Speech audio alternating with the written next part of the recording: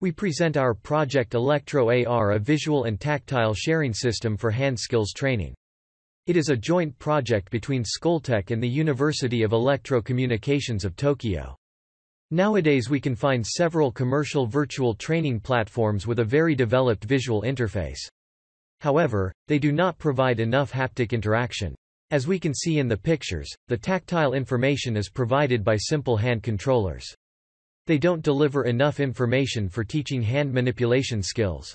The three systems provide a good visual feedback, but if we pay attention to the user's hand, we can notice that they use one conventional controller with few contact points at the fingers. It is not enough for transmit hand manipulation skills. Several technological areas are related to this work. The most representative is 3D geometric shape recognition. This project was presented in the conference IEEE Computer Graphics and Applications 2016. It provides touch and forces haptic feedback, but only one contact point per fingertip. Related to the wearable haptic feedback for grasping in VR, Dexters is a project which provides a good cutaneous and kinesthetic feedback. Unfortunately, their mechanical components increase its complexity. Another important technology is distributed stimulation.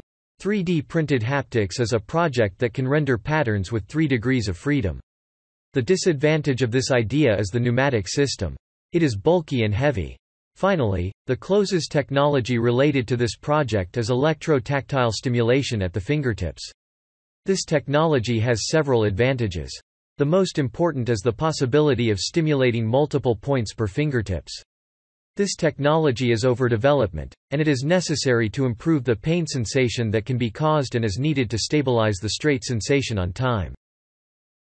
This project's main goal is to develop a visual and tactile sharing system for hand skills training to provide a high-quality perception of 3D-shaped objects using a haptic electro-tactile system for artificial environments. The project is divided into 3 stages. 1. Implement a tactile stimulation algorithm based on a random modulator. 2. Develop an electro-tactile spatially distributed stimulation system. 3. Combine the electro-tactile system with a virtual training environment for hand manipulation skills. The next scheme shows how the data of 3D-shaped objects are transformed into electro-stimuli. Everything starts with the 3D-shaped object's data. This data is obtained directly from a sensor glove or datasets. This information is adjusted to the number of electrodes that will be in contact with the fingertip. As a result of this process, we get an intensity matrix of n by n dimension. This matrix will be the input of the random modulator. It is a mathematical method that evaluates this analog information and transforms it into an electrode state array matrix. The electrodes array matrix will provide the on-off state for each electrode of the electric tactile glove. This electro-tactile stimulation will be applied in an artificial environment to provide a more realistic perception of the virtual objects. The visual feedback presented on this scheme is structured by 2 cameras. Through the user can receive the local view from one side to another using a head-mounted display. Tactile feedback is presented in the next scheme. Here on one side, the user collects pressure data from touching objects and sends them through serial communication to the remote side. Another user will receive this data and represent them to the electro-stimuli at the fingertips. A sensor glove is used for recording the tactile data of the 3D objects. This device is composed of a sensor array with 50 pressure sensors distributed in a matrix of 5 by 10. Here you can see brief parameters of this device. Below we can see the application to visualize pressure changes on the glove. The device presented is an electro-tactile glove which stimulates the fingertips. Professor Hiroyuki Kajimoto developed it at the University of Electro-Communications of Tokyo. It is composed of a microcontroller and a multi-contact electrode array. Each array contains 21 electrodes. The device works with anodic stimulation that produces vibration and spatially confined sensation.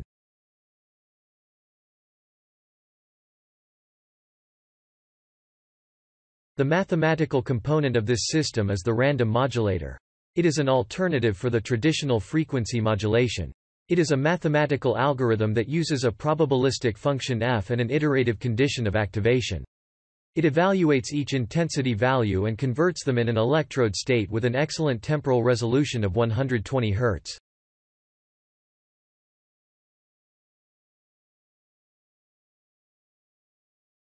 A preliminary experiment is developed for calibrating the probabilistic function f.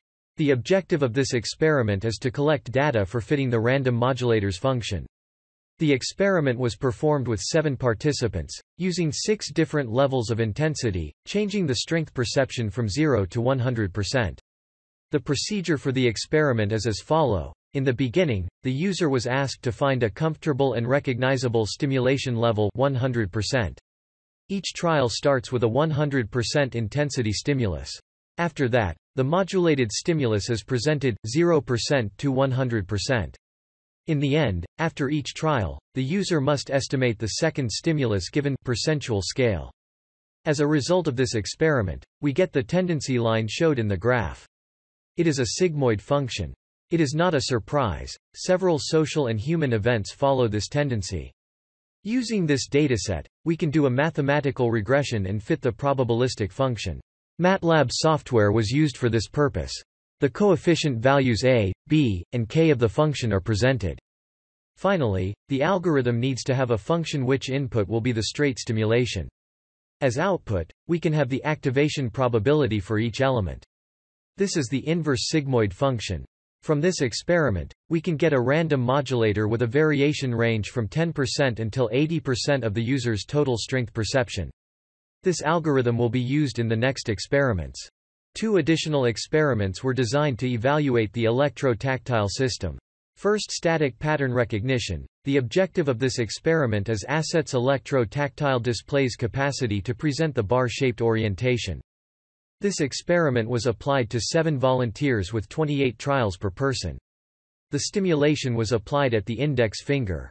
The experimental setup is as follows. First, each orientation pattern is presented to the volunteer in a training session.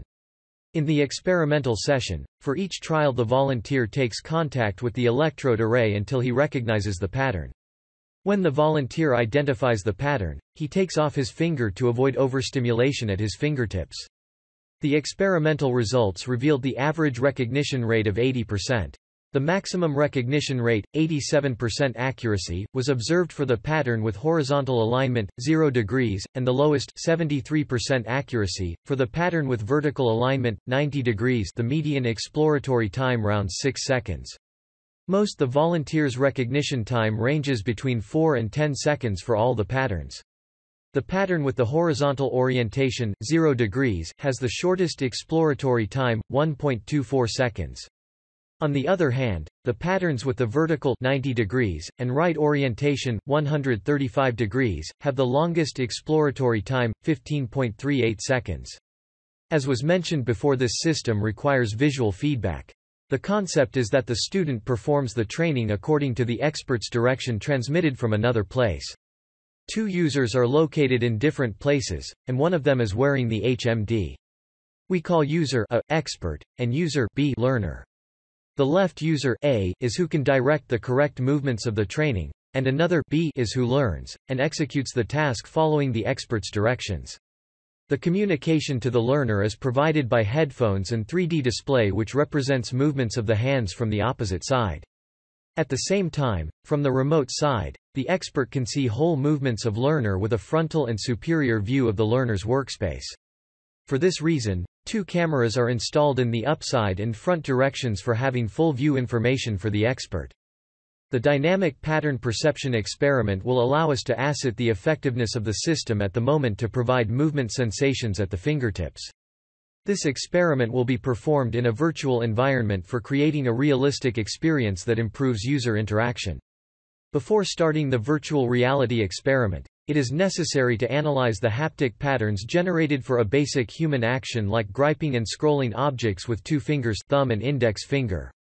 The sense of pressure distribution on the skin surface permits us to know the current contact condition between the skin and the object.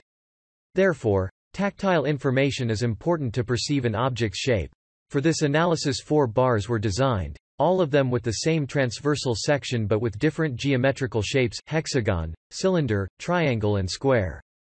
After analyzing of tactile patterns we implement them into the VR environment, where the user will be provided of a visual and distributed electro-tactile feedback.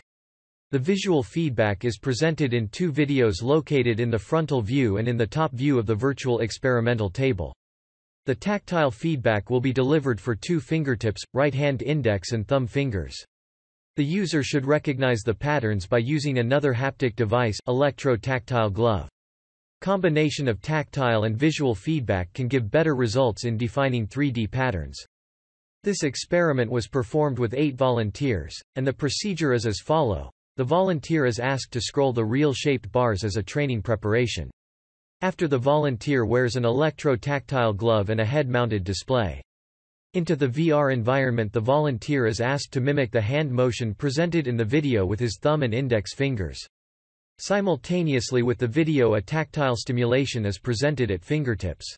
The volunteer is asked to identify the pattern presented and select one of the real-shaped bar presented at the training session. The experimental results revealed the high average recognition rate of 53.75%. The maximum recognition rate, 65% accuracy, was observed for the pattern with cylindrical shape, and the lowest, 40% accuracy, for the pattern with square shape. The median exploratory time rounds 6 seconds. The volunteers' recognition time ranges between 8 and 18 seconds. The median exploratory time is close to 13 seconds for the patterns with hexagonal, square and cylindrical shape. For the pattern with triangular shape, the median exploratory time is longer, 16 seconds. The pattern with the cylindrical shape has the shortest exploratory time, 9.3 seconds. The pattern with the triangular shape has the longest exploratory time, 17.9 seconds. Random modulation provides an alternative method for delivering strength sensations with a linear stimulation range between 10% and 80% of intensity level.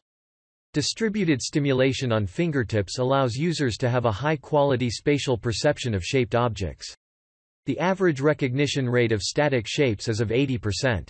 Electro-tactile stimulation enhances 3D object perception in artificial environments. The average recognition rate is 53.75%. Thanks for your attention.